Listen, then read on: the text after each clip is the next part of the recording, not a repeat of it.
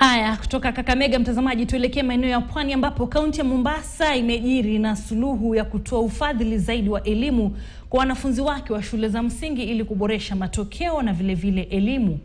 Akizungumza afisini mwake, gavana wa kaunti ya Mombasa Abdulswamad Nasir amesema kaunti hiyo itaanza kutoa kima cha shilingi 5,000 kwa kila mwanafunzi chini ya mpango wa sera ya mzazi mmoja mwanafunzi mmoja kwa wanafunzi wanaoishi Mombasa, lakini wanaosomea shule zilizoko nje ya kaunti basi watalazimika kuandika barua za maombi ya basari kama ilivyo ada. Hii ni afueni kwa wakazi wa Mombasa ambao wamelalamikia kukosa ufadhili huo wa elimu.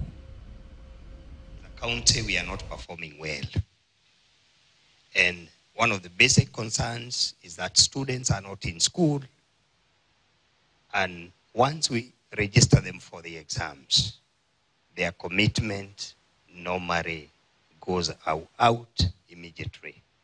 So our request is we get the political goodwill, all the stakeholders in education to rally this call to ensure that the students remain in school or through, so that as we prepare to complete up the syllabus, we also embark on the journey of, committed revision, guided, and that way I believe we shall be able to improve the performance of the school. Tulipeana fomu kupitia kwa ofisi za MCA na pia vile vile sub-county.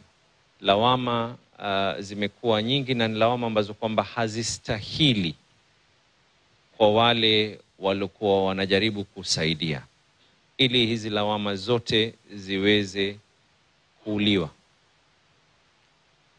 Nimepeana amri ya kwa kila mtoto katika shule za upili za siku, yani day school, atalipiwa shilingi 5,000 na serikali yake ya kaunti ya Mombasa.